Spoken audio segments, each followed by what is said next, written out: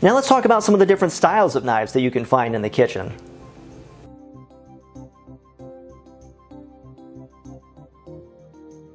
Now the smallest of all the kitchen knives is the humble paring knife. Now the name paring knife comes from the act of paring, which involves taking the knife in one hand while holding the product in the other hand and paring off small edible pieces. This is typically done with things like, say, broccoli or cauliflower when pulling off little florets. The paring knife has a very short, curved cutting edge, which really doesn't lend itself to any work involving a cutting board, although you could possibly use it to drag slice.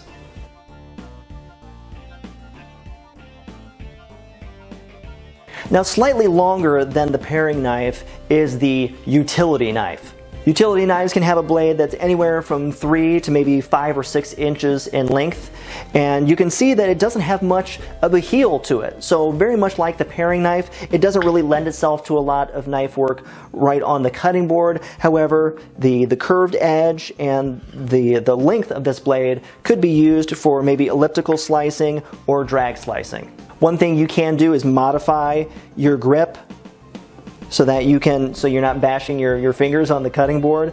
Because of its size and the way the handle fits around my fingers, I typically use it for smaller and more delicate items, such as slicing mushrooms or mincing garlic or ginger.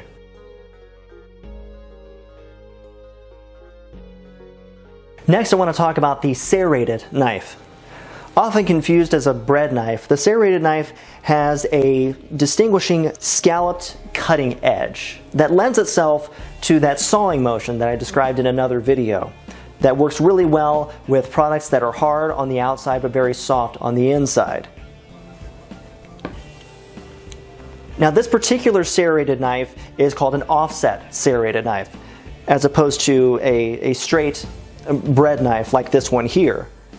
The difference being the way the handle is offset from the blade, which when you are slicing products on a cutting board allows you to make your way all the way down through the product, all the way down to the cutting board without hitting your knuckles.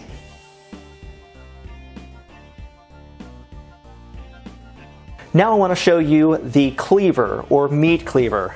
It's big, it's thick, it's heavy. It has a straight cutting edge, it is thick, it's weighty, it's perfect for getting through big thick pieces of, say, tough vegetables like potatoes or carrots or thick chunks of meat. Now, if you can get over the intimidation factor of how it looks, a cleaver can actually be very practical. You can do the drag slice or even the elliptical along with doing your chopping motions.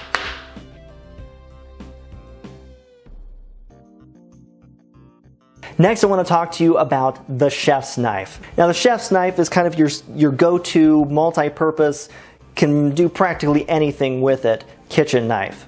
The reason why the chef's knife is so versatile is because it kind of combines all the best parts of all the different knives. You have the curved part of the blade, similar to your paring knife or utility knife, and then you have the flat and straight part of the cutting edge, which makes it more like a cleaver. And then you have this offset handle, much like the offset serrated knife. You throw it all together, you've got a knife that can pretty much do everything.